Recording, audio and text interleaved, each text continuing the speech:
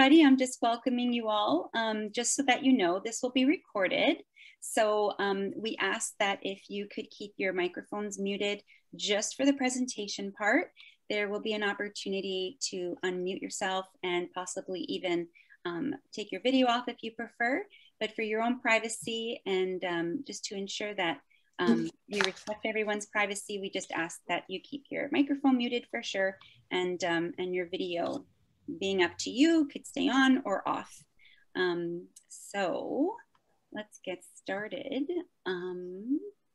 So I've mentioned about the recording and our privacy. We want to ensure that you feel safe and supported here this evening. So please note that there will be the crisis line available in the chat feature, as well as the ROCS access line, should you require it.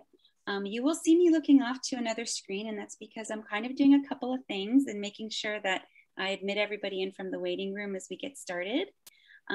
So I'd like to, at this point, just introduce to you our chat moderator. So if I can get the next slide. So our co-facilitator and chat monitor this evening is Christina. So if you would like to send a message or a question or a thought or just something you'd make sure that we would mention to our presenter, go ahead and send it to Christina. You can, near the end, you can send it to me as well.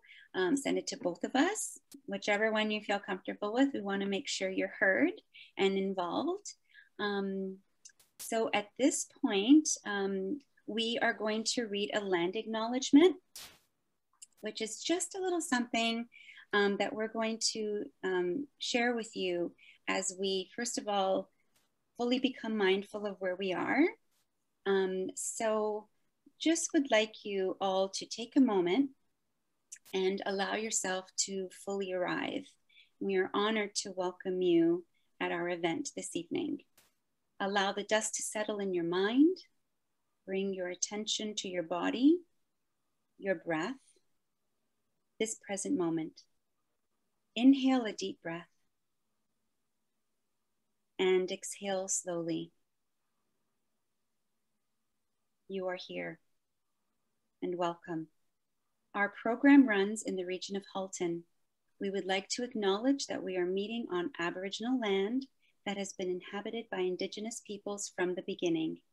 As settlers, we're grateful for the opportunity to meet here, and we thank all the generations of people who have taken care of this land for thousands of years. In particular, we acknowledge the traditional territory of the Neutral, the Haudenosaunee, and the Anishinaabe peoples. We recognize and deeply appreciate their historic connection to this place. We also recognize the contributions of the Métis, Inuit, and other Indigenous peoples have made both in shaping and strengthening this community in particular, and our province and country as a whole. Thank you for registering for this workshop with us this evening. Sorry, thank you for registering for this workshop with us this evening. There's so much to share. My name is Maria Rosa, and I am the lead volunteer for Halton's Families for Families for the workshops. Halton Families for Families is a community collaborative that is here to support you and your family. We are volunteer parents and caregivers who partner with community organizations to organize events, workshops, and socials where you can connect with other families and feel supported and comfortable as a family. Please also feel free to check out our website, www.haltonfamiliesforfamilies.com. It's also in the chat for you. And at this time, I'd like to introduce our workshop. Part 1, Achieving Healthy Sleep and Stress Management. This evening's presentation will be led by Heather Dranger, sorry if I pronounced that incorrectly, from Support Therapy. Heather is an occupational therapist that has worked in the mental health field for a number of years. She has worked at the Oakville Hospital in the inpatient adult and adolescent programs, and then at the outpatient mental health program. Her experience also includes work at the Seniors Community Mental Health Program and the Assertive Community Treatment Team at Trillium Health Sciences.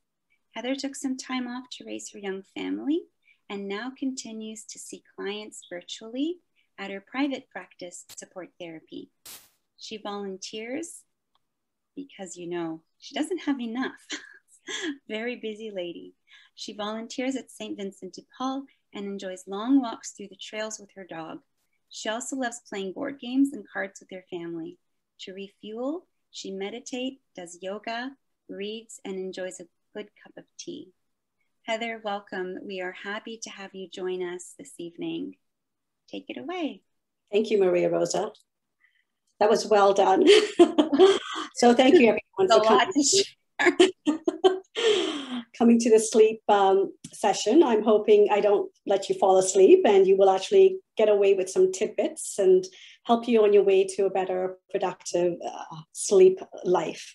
So my objectives for today is to go over the importance of sleep for our overall health, kind of go through the stages of sleep and have you understand why it's so important. And then look at sleep hygiene and how to improve your sleep. And then finally, I'll go through how you have to be aware of the different energy types that could cause sleep disturbances. And finally, we'll end up with some discussion. So starting off right away, I just wanted to say that sleep, there's a lot of studies, if you really want to research it, it plays a vital role in our mental and physical well-being. It allows our bodies and brains to recover during the night, and a good night rest ensures that you feel refreshed and alert when you wake up in the morning. The term sleep deficiency, which I'm going to sort of focus on, really refers to our inability to get enough high quality sleep. This may occur due to sleep deprivation or simply not getting enough sleep. Or there may be an underlying reason such as sleep disorder or circadian rhythm misalignment. And I'll explain all of those details as we go along. A lack of high quality sleep really means your body has less time to recover during the night, and this can then lower your body's defenses against diseases. So starting off, we're going to talk about the cognitive impact on sleep. When we don't get a good night's sleep, it really does affect our memory and our concentration because we tend to make more mistakes at work and at school and even with driving. When you can't concentrate, and you can't learn new skills, you can imagine what that must be like for various people on a job or at school. But I won't get into the schools part because I know Dr. Coons is going to discuss that later on this week. And memory consolidation is really a process that's required during our sleep time. During the third stage of sleep, which is what we call a deep sleep, and I'll explain that again a little bit more detail, but your brain begins to organize and consolidate all the memories. As a result, when you don't get enough sleep, it affects your ability to remember important details. And there was a study done recently on mice where they had them in a space with a food box. And when the mice approached and they realized where the food box was, they took the mice out and they allowed them to have like a normal sleep pattern and reintroduced different items in the food box. And when they put the mice back in that area, the space, the mice remembered and they went straight to the food box without any issues. Then they took the same set of mice and they, had them sleep deprived. So when they came back into the box with all the different obstacles, these mice didn't actually remember where the food box was, and they had to go and smell and kind of refigure out everything. So you can just imagine how important memory is for us on a regular basis. And, we see that with the aging process. As people are aging and they're not getting enough sleep, or it's fragmented sleep, it really does impact on different illnesses like Alzheimer's disease and different memory issues. So there's still a lot of research going into it, but we do know it does, it has a big impact on our memory. Then it also, sleep really has an impact on our mood, as anyone can attest. When we don't get enough sleep, we get a little short-tempered and we don't tend to deal with other people as well. we tend to get a little bit more irritable and frustrated easily. So I think that kind of will lead sometimes to health issues. And there are studies that show, sleep deprivation also leads to depression. The physical impact of sleep is, we've seen the studies that show the obesity, where studies show when you're not getting enough sleep, there are two hormones that are produced in our bodies. One is ghrelin, and that makes sure that you feel hungry, whereas leptin gives you that satiety feeling, so you're feeling like you're full. A lack of sleep can impact and cause your ghrelin levels to increase and your leptin levels to decrease, which means you're likely to feel hungrier, and you will in fact overeat. So that kind of leads to the obesity. There are, like I said, lots of studies, and we still don't know all the details, but they're still figuring it out. There's also studies that show heart problems and blood pressure is related to a lack of sleep, and insulin management as well, where sleep deprivation can affect how your body reacts to insulin and cause your glucose levels to rise, which in turn puts you at a higher risk for developing type 2 diabetes. Also, your immunohealth. During sleep, there's a peak time when a certain amount of T cells or your sort of immune system cells are produced. And when you're not getting enough sleep, you tend to run the gamut and have less of that being produced. As a result, you get chronic inflammation throughout the body, and that can lead to some chronic medical conditions as well.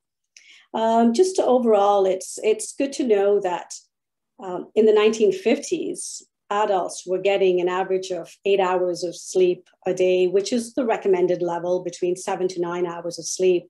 And in today's society, the average adult is getting 6.5 hours of sleep. So what happened over that time period, we're not sure, but it seems like humans are the only ones that are willing to sacrifice and do without sleep. Like we opt for another cup of coffee as opposed to taking a power nap during the daytime. And we'll like Netflix throughout the night as opposed to just shutting it down when we're tired and listening to our bodies. So there's still a lot to learn about sleep. And what we do know so far are the basics as far as the stages of sleep are concerned. And this is for all the parents out there. This is not the stages of sleep I'm talking about, because we've all been through this. So we're talking about the sleep cycle. And stage 1, this is usually your initial stage where you're getting drowsy and you're just starting to fall asleep. It lasts for about 7 minutes.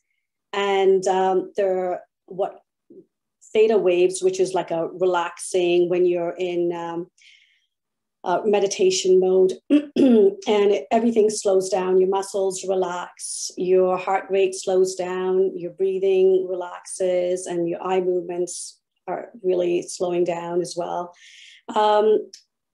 That sense when you're drifting and you feel like you're suddenly falling and then you wake up and you jerk out of it. There's actually a scientific name for that, and it's called hypnic myoclonia, or we call it hypnic jerks. And that's pretty common to happen. And that's, however, sometimes with stress and excessive sort of things going on in your life, those can be triggered more so than normal. So this is, once again, stage 1 is just the easy drifting off stage, and we're easily awakened by other sort of movements or external happenings. Stage 2, this is sort of a slightly deeper sleep. This lasts for about 25 to 30 minutes. We actually spend 50% of our sleep time in stage 2. And your heartbeat starts to relax and slow down along with your breathing, and your brain activity actually slows down here as well. You do get some sort of, you see these sleep spindles and the K complex wave patterns, and those are just thought to be associated with trying to get you into deeper sleep, even with external stimuli. So it makes sure your body is a little bit more rested at this stage. And this is stage 3, which is your deep sleep. And we'd all love to be here for as long as we can, because this is the time when growth hormone is secreted in our body. And that kind of helps us with all the micro tears we get throughout the day from everything that we do. So it helps recovery for muscle and bone, and even for bone growth here. This is the slowest breathing pattern you're going to have. Your heart rate is completely relaxed along with your muscles. And you have the delta waves, which are extremely slow. And this is going to be a hard time for you to wake up out of.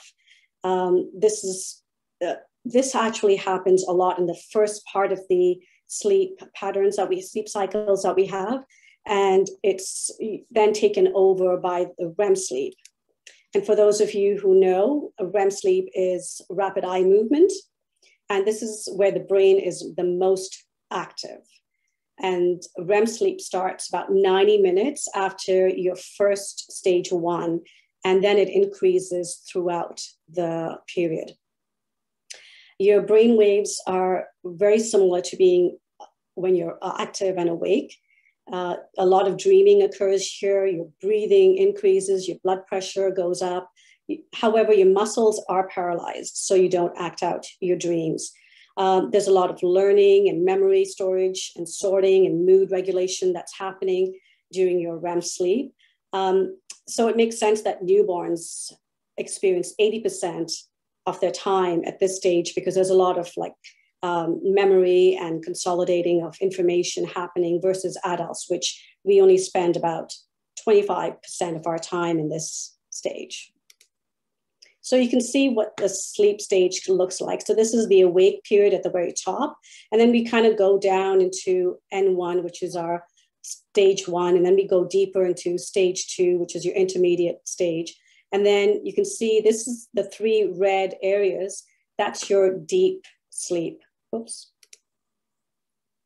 And with the deep sleep, that sort of only happens in the first part of your sleep cycle. And then you kind of go up into stage 2, which is your intermediate sleep. And then over here, this is your first REM, which is your first sort of dreaming state. And that doesn't last for very long. And then you go through the cycle again. And then you can see it gets a little longer. And then up here, you can see as you're waking up later in the day, or in your sleep cycle, you actually wake up out of a dream state. So that's a lot of the times you'll remember a dream, and that's usually the only dream, unless you're waking up sort of in between here. You can see somebody's kind of woken up during a dream state. So that's sort of happening. You can see the first stage where your deep sleep, where your recovery of your muscles happen, and your physical recovery is only in the first part of your cycle. So I'm going to stop here. If there are any questions, I'm open to taking them.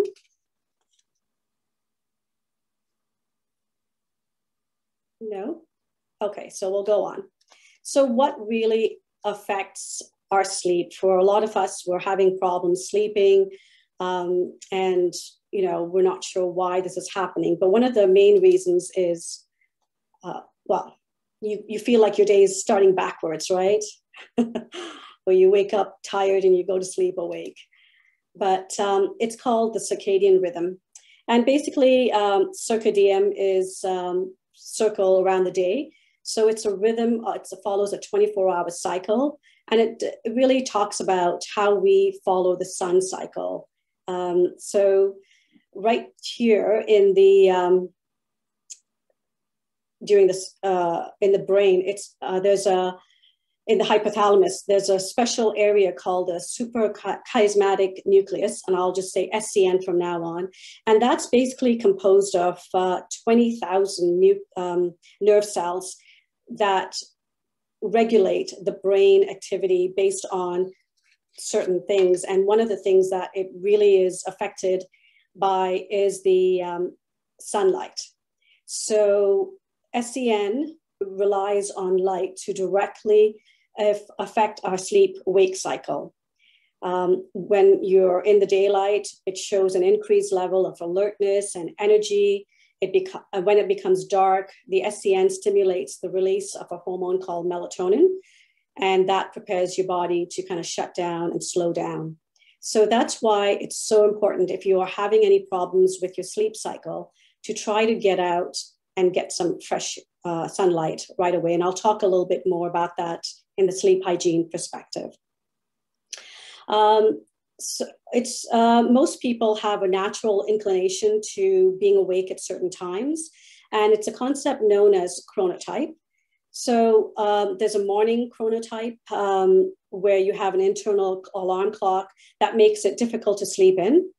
And no matter what you try to do, you'll always be one of those people that will wake up before your alarm goes off. You know you're an AM chronotype. And then there's the evening chronotype, which is they have a tough time going to bed early. And, you know, they really need the alarm clock to wake them up first thing in the morning, because they won't do it by themselves. And they'll always try to time things so they get out of bed just in time to get things done. So they're always a little rushed first thing in the morning. It's good to know that chronotype is adjustable to kind of, if you tend to be one of the evening chronotypes and you have an early morning expectation, you know, just know that you can shift it. And even though your chronotype is dependent on your genetics and your lifestyle, it changes over time, and we can affect it by changing our rhythms as well. Any questions so far? Okay, so I'm going to go into strategies to help improve your sleep. So like I said earlier, with regard to the circadian rhythm, it's really important to get out and get some sunlight, usually within 30 minutes of waking up, because that really stimulates your brain center to get revved up for energy and your daily cycle. It's also important at nighttime to be aware of the fact that the blue light that we get from screens does stimulate your brain, especially the SCN center. And that will promote you to kind of stay awake. That's why we really recommend you stay away from screens of any sort in the evening, just because it starts to stimulate your brain in the wake cycle. So if you can't stay away from the screens, then look at blue blocking glasses, or just try to minimize your time when you're getting closer to bed. The other thing you can do is also have a really good wind down routine. And studies are showing time and time again now that relaxation routines before going to bed is really key to settle our whole nervous system down. And you can do something like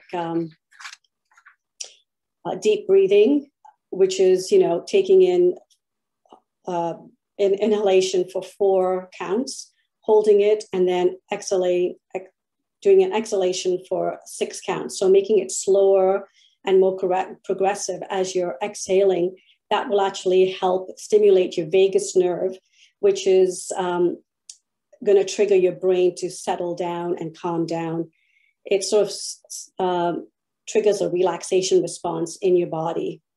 Other things that you can do is meditation. And now there are more and more studies showing that when you are actually meditating, you're kind of getting into the brain waves that are calming you down and relaxing you. So you're setting yourself up for a better night's sleep. A lot of people can use guided imagery to kind of talk them through to relax, and even a progressive muscle relaxation techniques, which is kind of going through, looking over your body and kind of relaxing each part as you go along. And that has significantly got some good results with getting people to relax before they go to bed. And you can also try different techniques like yoga and stretching. Those are all good relaxing ways of kind of stimulating the relaxation response. I like the idea of grounding yourself in gratitude before you go to bed, because that's a really nice way to stop your mind from kind of running around in circles. If you're just trying to identify, just 3 good things that happened to you today. And it could be anything from a beautiful sunrise to connecting with a friend to listening to your favorite music, just jotting down positive things and knowing that you're going to have to do this like every day in the evening. It gets your mind in general just focused on the positives around you, and that can only help in your day-to-day life as well. The other idea is to clear your mind. I like journaling every night before I go to bed, because it's a good way to physically get all the thoughts that are buzzing around in your head onto paper, especially if you're a type of person that loves to have their to-do lists and it's kind of going through your mind before you go to bed. You can just put that down in your journal, and this way it's out of your head and you know it's down somewhere, so you don't have to think about it. And if you do, have a difficult time, just writing about all your emotions and difficulties on paper gives you a little bit of perspective. And sometimes it helps looking at it from a different point of view, or just getting it out of your head again helps clear your mind. And that sort of helps with the whole relaxing response when you're trying to go to sleep. Breathing intentionally, I talked a little bit about that, activating your vagus nerve in order to stimulate a relaxation response.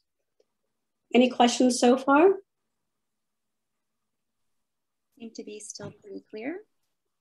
Good. My unmute wasn't working, so I'm like, oh my gosh. So here's another aspect. Your physical environment plays a huge role in your sleep pattern as well. If if there's light coming through, you're going to stimulate your brain to kind of stay up.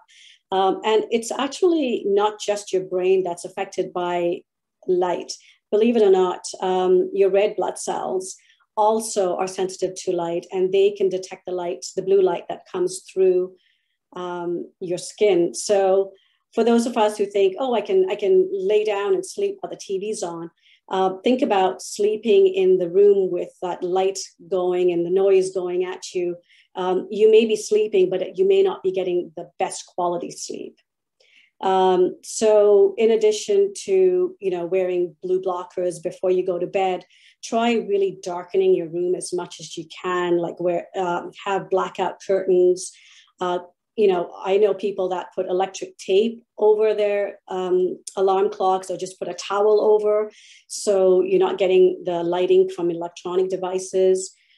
Keeping your bedroom cool and quiet is key, because once again, when you're trying to go to sleep in that stage 1 and 2, and there's a lot of noise happening, you'll actually keep coming out of it. So you'll be bouncing back and forth, and you won't actually go into the deep sleep stage, where you're receiving a lot of that rejuvenation and growth hormone to help recover from all the activities of your day. So really think about quietening your noise around your room. And if you cannot, then just like if you have someone that snores and you're sleeping with them, put in ear plugs, and that might help you as well. Try to keep the room cool. Usually, 65 degrees Fahrenheit it seems a little cold, but your body actually needs that to relax and go down in a comfortable state. Create a comfortable bedroom. A mattress and pillow are key here. I can't stress enough how important it is to make sure you have something that's comfortable for you. And replacing pillows annually is a good idea. And your mattress probably about every 5 to 7 years. It's a good idea, because sometimes they kind of get indented with a shape and form. So it's good to, just invest in something that's comfortable. For those of you who are really having a hard time falling asleep and worrying about, oh, what time is it?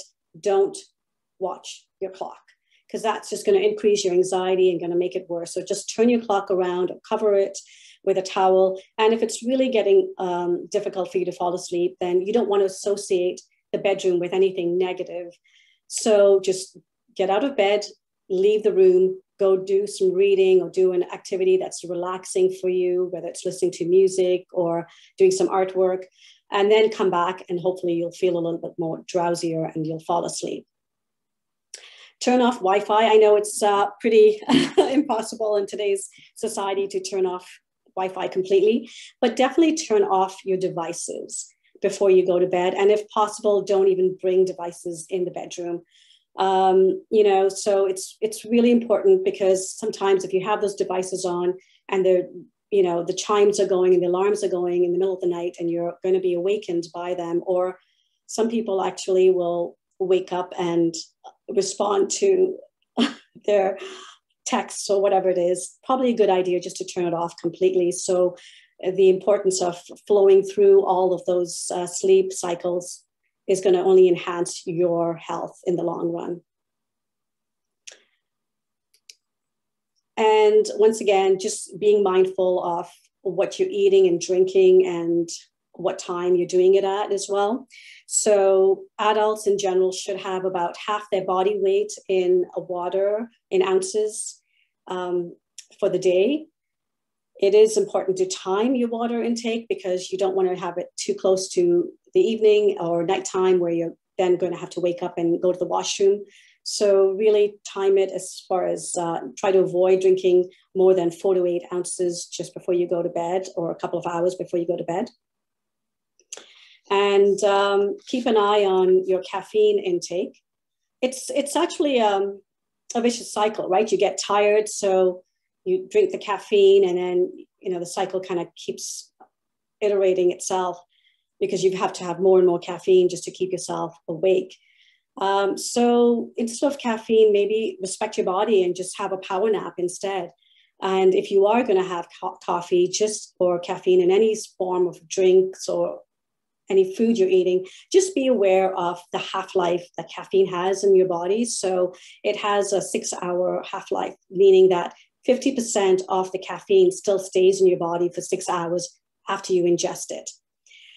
So it really depends on the individual. Some people aren't affected by caffeine, but I know I'm pretty sensitive to caffeine, so I can't have it anytime after noon. If I do, it really does impact my sleep, and I get a lot of fragmented sleep. Fill up at the right time. So that's really talking about, when do you eat? If you're a late night snacker, that's probably not a good idea. That's going to impact your sleep, because when you are eating late at night, your body is actually processing the food, and all of the blood flow that should be going to your brain and kind of helping with brain recovery and muscle recovery is actually going towards digestion. So once again, really think about the impact of when you eat and how that's going to impact your sleep pattern as well. Go easy on the alcohol. Alcohol, though it may help you wind down, it is not a sleep aid. It's a sedative that leads to sleep fragmentation. So you will wake up multiple times over the course of the night, especially it will affect your REM sleep, which is your dream sleep, and your mood regulation. And it's good for sort of your thinking processes. So really be aware of when you're ingesting your alcohol, and try to keep it, don't have any alcohol 4 hours before you go to bed.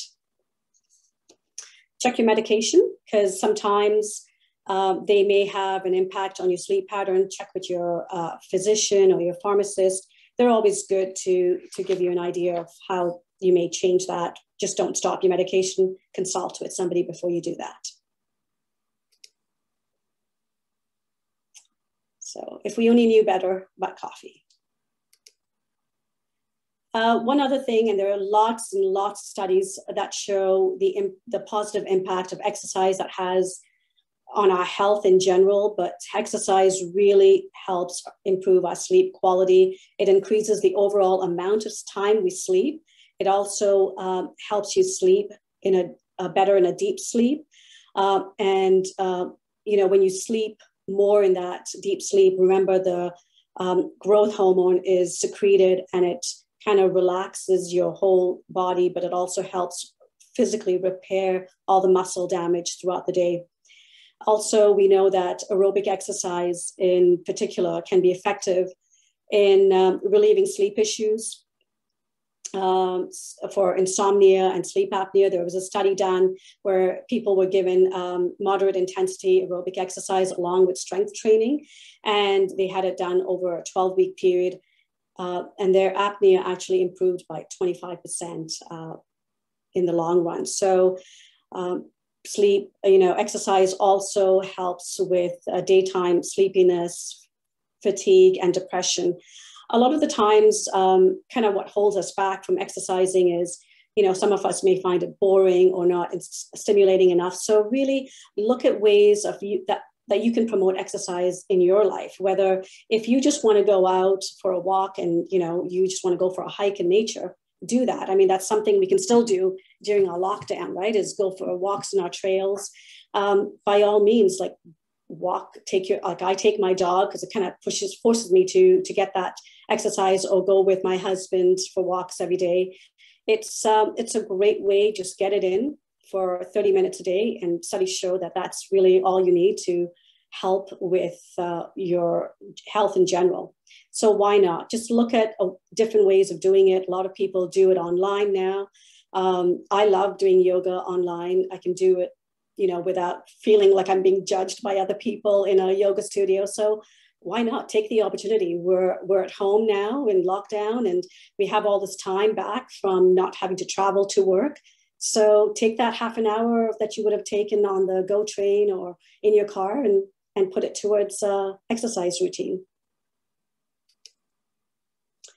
So you may have tried all of these techniques and still find it hard to get some good quality sleep. So then, looking at what are your sleep problems and why is that happening? And maybe we need to go back and look at the psychology behind what may cause some of the sleep pattern issues. And so we're looking now at the 5 energy types that could cause sleep issues. If the demands of life stays the same and the external events stay the same, but you're not getting enough sleep, so your ability to cope is compromised, then you're going to have to fill this gap of what the demands are and what you're capable of. And that causes the stress in our life. Really just think about being in a chronic state of stress and always worrying about things, always thinking about the what ifs. That's going to impact your sleep pattern as well. So it's kind of like the analogy of putting a frog in a pot of hot boiling water. As soon as you put it in, it's going to jump out because it realizes it's hot. However, if you place the same frog in a pot of cold water and you turn on the temperature, it's going to actually stew in there and allow itself to be boiled. And it's a little gruesome, but it kind of shows that when you're in a state of chronic stress, you don't even realize you're so stressed because it's just part of your everyday makeup. And so your sleep, when it's impacted, may be a mirror image of what's actually happening in your life. So maybe taking a step back and just being aware of your pattern. There's a study that was shown that caregivers for people that they were taking care of for over a long period of time were actually more impacted because they took some cell biopsies, and they found that these cells took 25% longer to heal than the control study. So really, when we're always in chronic sense of stress and anxiety, it does impact a lot of the other systems in our bodies. So let's just look at some of these 5 patterns. The first one is the achiever pattern. And this is when we define ourselves by what we have achieved in this world. So we've got the big job, we've got all these big responsibilities, and we're just driven to be busy and do whatever they do to the best of their ability. And some people may not see themselves as the achiever pattern because they don't have the big house and the fancy cars. But if you're always busy doing things and you're just trying to prevent climate change, it's your self-worth that's really focused on achieving, and then I'll be enough. So really looking at that pattern and trying to identify if that's something you can relate to. The other one is the helper pattern. where you define your self-worth for what we do for other people. So it's that over-responsibility that usually it's the firstborn child that has this kind of pattern. So to give you an example, you're exhausted, but at the end of the day, you just want to sit on the couch and, you know, relax and have a nice shower. And then you get a text from your friend asking for some help, and you completely ignore your own body cues and what you need to do for yourself. And you go ahead and you help your friend. Now, that's okay. You don't, you know, I'm not telling you not to help your friends. It's okay to do it once or twice. But when it becomes a pattern and you're always doing people favors and you're always putting people's needs ahead of your own, then that's going to impact you chronically. And so you have to take a, you know, step back and really understand if this is how you manage your life.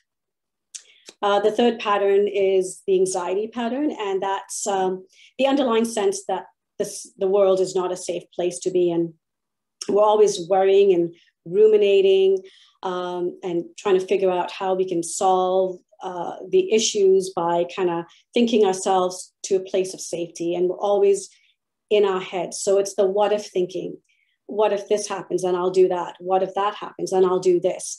And if you're always in that mode and you're always in your head, you're not going to actually feel that sense of safety ever, because you're always kind of debating what could happen. The perfectionist is similar to the achiever, where we have to get everything done perfectly. If we don't get it done right, it's a blot on our character and we failed as a person. So once again, it's similar to the achiever pattern in the sense that you're always getting things done. However, the achiever is trying to accomplish something, whereas the perfectionist has to do it perfectly. They're not about achieving, it's just getting it done to the best of their standards. And finally, the controller is once again similar to the anxiety pattern, but the world isn't a safe place, so I've got to be in control. And they're always taking control of everyone else and making sure they don't show any part of their vulnerabilities to the world. So that takes up a lot of energy. And so these are just the 5 patterns that I'd like to highlight, because when I've seen individuals, these are the sort of the stress patterns that impact sleep significantly. So, you know, just being aware of your pattern, being aware of triggers. Are there different people that trigger you?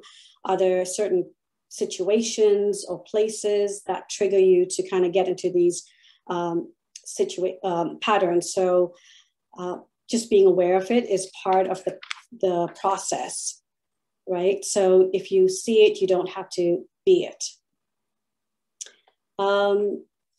If you're always in that high anxiety state where there's these beta waves, which are sort of awake waves, when we're always thinking and processing information, and we're not letting our nervous systems relax and go into like the deeper, slower, relaxing waves, it's like a car sitting at a traffic light with the engine revved up, right? It just keeps going and going and going, and you just can't stop. It's burning up a lot of fuel without really getting much accomplished, except using up energy for no reason. So it's really important to understand what's holding you back and what's sort of helping or hindering the natural process of you falling asleep. And once you understand your pattern, you can learn how to overcome the obstacles and really allow sleep to happen. You can retrain your brain. It's not, there's a lot of neuroplasticity that happens in the brain, no matter how old we are.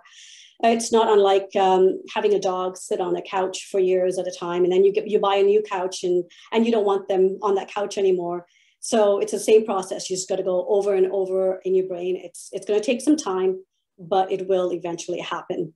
So, if you can identify with some of these difficulties, you're more than welcome to work with a psychotherapist to explore some of your emotions and find out what's stopping you to kind of achieving your best sleep possible, or just learn strategies specifically tailored to you to overcome your sleep quality issues. And that's the end of my presentation. Thank you all for coming and attending. I hope you have a little bit, you came away with a little bit more information than you came here with, or you're leaving with a little bit more information. And if there's any questions, I'm open to it. I'm just waiting to see if there's anything posted in the chat. Nothing's coming in so far. There's a question around hormones. Do hormones affect sleep or sleep patterns or any of those types? Which, by the way, I can relate to all of them. So what do you do when you're all of them? Maybe that's another question. I don't know if anybody else on here feels the same, but yeah, just wondering about how hormones affect your sleep and how those things. That's a great question. And definitely there's a lot of studies that show women, and, when you're going through different stages in your life, as we know, when we had babies, you can't sleep when you're pregnant, and how that impacts. I think it's just getting you ready to not sleep for a while after you have the babies, but also premenopausal, menopausal women. There's lots of studies that show how the hormones affect that. And so I would definitely speak to a family physician to better understand that aspect, because there's a lot of information out there, and depending on your individual needs, it's best to approach it from that perspective. Thank you. You're welcome.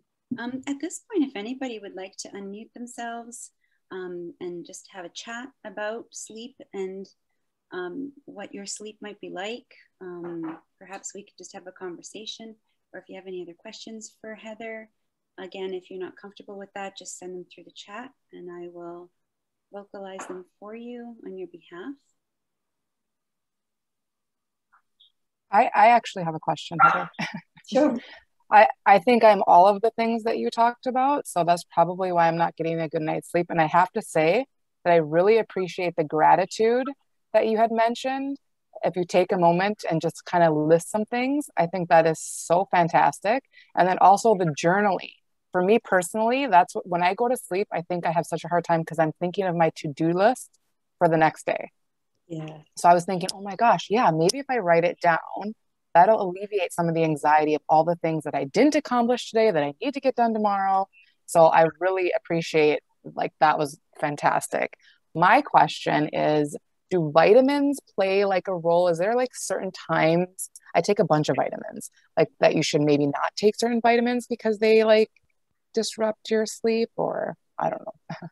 That's a good question. And thank you for the journaling. Yes. I mean, I find that, the whole, just to answer the comment on the first part, when you do journal and that you're going to have to journal, your mindset is focused on what positive is happening throughout the day. So it actually changes part of your whole anxiety perspective, and it kind of gets you into positive mode. And that's sort of part of the package, right? Is to be aware of what positives are happening, and that will in fact have a different set of chemicals. When we have all these thoughts, you have different chemicals being released through your body, and that actually has a significant impact on your stress response too. So, and then going back to vitamins, that's a really good question. I know, melatonin, I'm not going to comment on taking any specific things, but a lot of melatonin is a natural hormone that's obviously produced in the body to help promote sleep. But that's something you would talk to your professional, like a healthcare professional, about that in more detail. But yeah, I mean, I think just vitamins in general, if you were taking it, then I think it's just the time of the day when you're taking them, as long as you're not taking your vitamins close to nighttime, where once again, it's impacting on the digestion process and taking away from your sleep pattern. I think it's, whatever works for you is good. Thank you. Thanks. Heather, I would like to ask about the chronotype of sleep. So my husband always tells me that because I like to go to sleep late, I function well in the evening. I like to go to sleep late. I'm okay going to sleep at 1 a.m. or midnight. And then, of course, when I have to wake up earlier, then I kind of modify.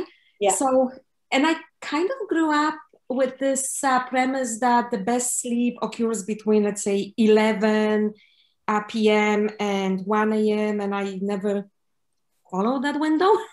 So yeah. With the chronotype of sleep, so is it okay to kind of follow your natural biological clock and or whatever this is called? No, it was a different chronotype. Yeah.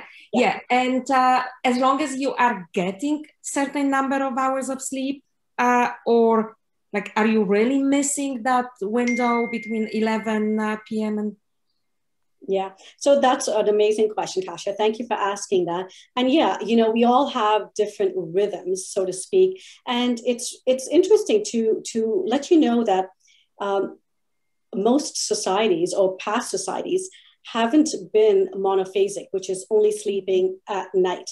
A lot of societies are biphasic. If you grew up in the Mediterranean, like I grew up in the Middle East, there was siesta time. So work was actually from 8 to 12, and then we all got off work for like 2 hours, and then you went back to work. And that's same in the Mediterranean, right? So where people actually sleep during the daytime, like it's part of the package of the society. And so it's not unusual to have that. And I think that's why it's important to really understand, if you're getting your hours of sleep, it's fine, whether it's, you know, 11 to 8 or 1 to 9 or 1 to 10, as long as you are getting that sleep and you're going through and getting all that, the deep sleep and the REM sleep that you need in order to re-energize and recover in general.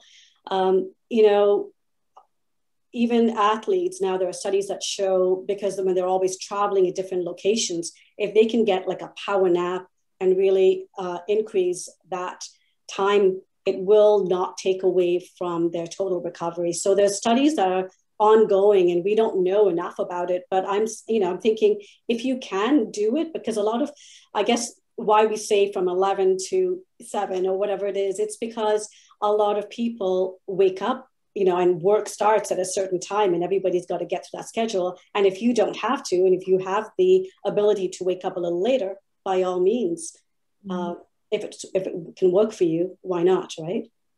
I wish my husband was here, because he's always, go to sleep. Why are you sleeping at night? I'm like, this is my best time. This is the part of the day when I can actually kind of let the dust settle and enjoy some time for myself, right? And I love it. And also, I always, when I study or when I have to do things and really concentrate, it's the night then I can actually do it. So it's good to know. But I also get just maybe 6-7 hours and it works for me. Perhaps that's not enough, but I seem to be functioning well with that. So I guess. And if you're not having sleep problems, then obviously it's working for you, right? It's a scale. It's between 7 to 9 hours on average. So some people need more, some people need less. But if you're not feeling the effects and you're not tired and groggy and kind of losing concentration throughout the day, then it's obviously working for you. This is for people that are having problems. Yeah, that's true. Yeah, and I can totally relate, Kasia, because my husband's, I call him the owl because I'm the lark, right? So we have different chronotypes. And yeah, he'll come in at different times in the night, and I have to get in there at 9 o'clock and start my routine, because that's just me. I need the early time to get to bed. So just be respectful of everyone, right? I think you both talked about so many different points that I think could relate to everybody. Yeah. I'm just looking in the chat. We don't have any other questions, but what I will do is I'm going to stop recording now. Because perhaps you would like to have a conversation or you'd like to share a thought, this would be a good time to do it. So I am just going to let everyone know.